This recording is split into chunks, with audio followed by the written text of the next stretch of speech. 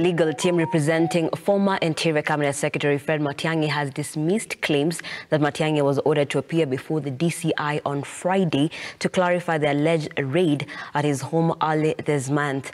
Led by lawyer Danstan Omari, the team says Matiang'i has not received any formal directive to appear before the DCI for grilling, even as he confirmed the former CS is doing well. Phoebe Wangombe now reports. For the better part of Thursday, information was rife in the media that Dr. Fred Matiang'i had been summoned to appear before the intelligence agency DCI to record a statement in respect with his statement that police had raided his home. Come Friday morning, the DCI headquarters in Kiambu remained quiet as Dr. Fred Matiang'i failed to show up. His legal team, led by Danstan Omari, will later in the day address the media dismissing claims that Dr. Matiang'i was supposed to appear before the DCI. Omari termed such claims as pure rumors, revealing his client had no knowledge of a formal summon from the directorate. A proper summon under the National Police Service Act must be signed and witnessed by police officers. Show me one where the police have signed, similar to mine, where there were 3 signatures of police officers.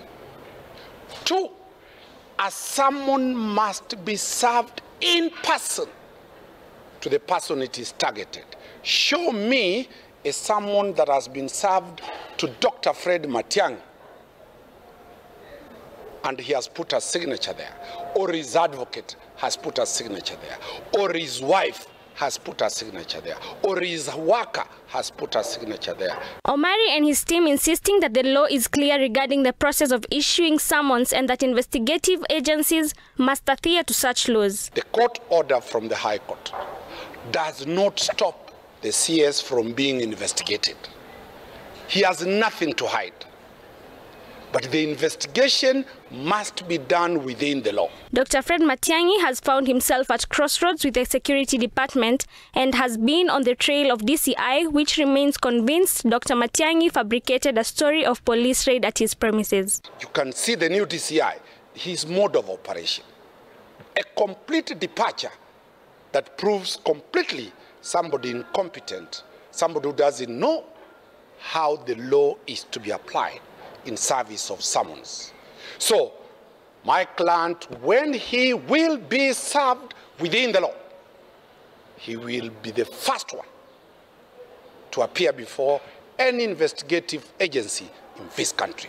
So any narrative to show Dr. Matiang'i as somebody who is not ready to comply with the police is politics, is hot air from the DCI, and that is why we have put it to the attention of the whole country that show us where the service is and show us a summon that has been signed. The appointment of Mr. Mohammed Amin as the DCI was done as the law so requires. So it is our expectation that everything that he will do so as and in accordance with the law. If he continues failing to respect and obey the law or obeying the law, then we will be forced to use the very mechanisms that have set him in that office to have him removed from that office. Lawyers representing former Interior CS Dr. Fred Matiang'i have said that Matiang'i is ready to appear before any investigative agencies as long as the summons made in regards to the investigations are done within the law. Reporting for Lookup TV, Phoebe Wangombe, Nairobi.